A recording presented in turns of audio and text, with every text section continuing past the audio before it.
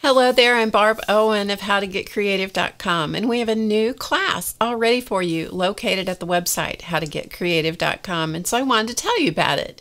It is called How to Build an Envelope Book. Yes, and this is it's a fun class.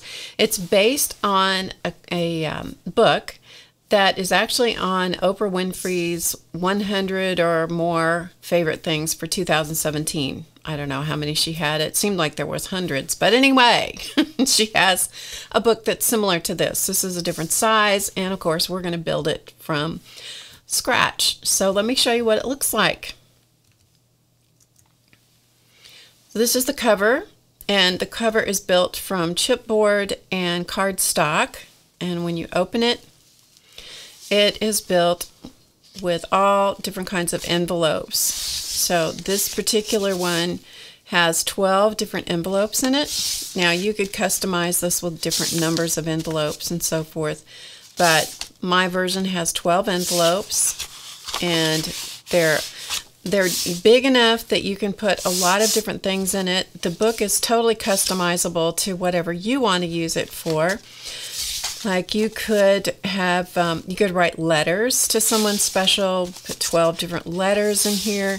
You could use it as a gratitude book and list all the things you're grateful for, or goals, you know, your goals for the year, each month, and so forth. It just sort of depends on how you want to use the book. And here is the back cover.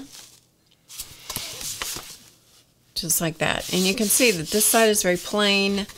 This side I've embellished, and this is hand-painted fabric that I've used for the binding area.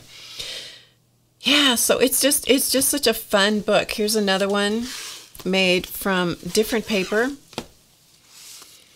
with a belly band to hold it closed, more hand-created fabric.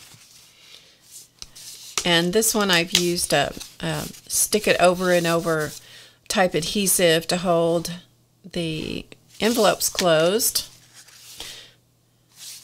Again, 12 different envelopes.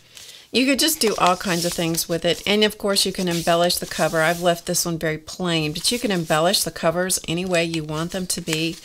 And yeah, put titles on it, put, you know, any kind of embellishment that you want. You could bling it up. You could do anything you want. It seems like a very simple book when you look at it, but believe me, there's a few tricks. There's a few tips and tricks to learn along the way to get this structure to be sturdy and to look the way you want it to look when it's all done, and so it will hold up over time. Because if you're going to put this much time into something, you want it to last, don't you? So if you'll head over to HowToGetCreative.com, if you're a member, you'll see a link pop into the lower right-hand corner of the screen. And when you see that link, if you're logged into the website, if you're already a member, that will take you straight to the class. If you're not, you need to log into the website, and then the link will take you straight there. If you don't know what HowToGetCreative.com is, or what the membership is all about, the iCard that you'll see in the upper right-hand corner will tell you all about how to become a member and what it's all about. So thank you so much for watching. I really look forward to seeing you in the class. My name is Barb Owen.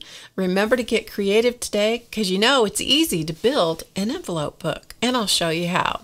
So I will see you in class. Thanks for watching.